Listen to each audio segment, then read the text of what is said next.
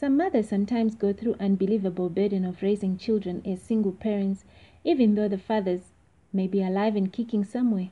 They forgo a lot of things in their lives to make sure their children have all the essentials like food, clothing, shelter, and education. They struggle with their children with so much love and faith that all shall be well one day.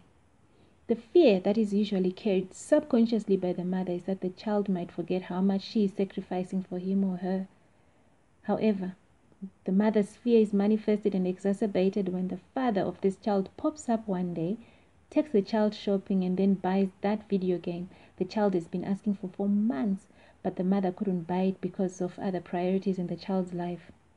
And then, all of a sudden, this man who's been absent for a long time becomes the superhero. The child might even say it in front of the mother loudly and innocently, "Daddy, you are the best." And as the mother, this may make you wonder, but you do a lot for this child.